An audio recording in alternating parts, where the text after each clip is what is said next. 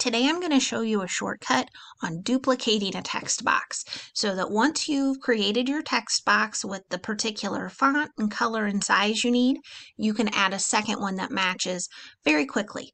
So we'll click over on the left for text, click add a new text box, and I'll put in my text for the first one.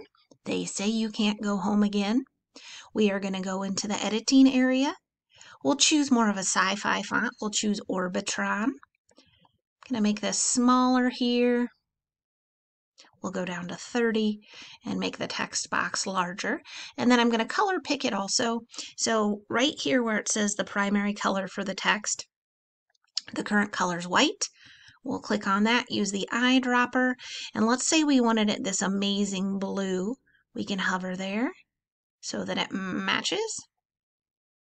Now, here's our first text box.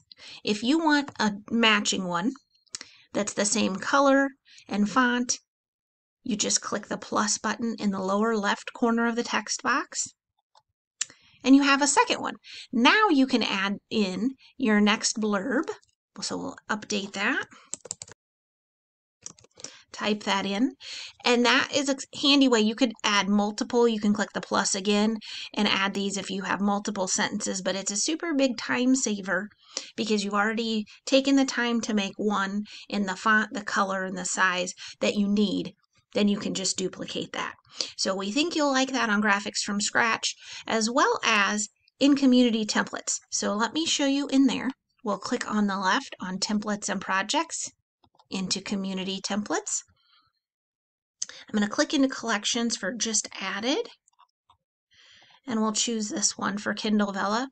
Here's another reason duplicate is nice. So when we're in this text box, we don't have to go search for this font. If we like it, we can just click the plus button in the lower left corner, and we've got another one. You can place this anywhere you want for additional info, or you can stack it on top for some depth. So that can give you another way to have a little bit more, I'm just playing, ways to look at that in there. All right, hopefully that's a handy tip. If you have questions, let us know. Thanks, everyone.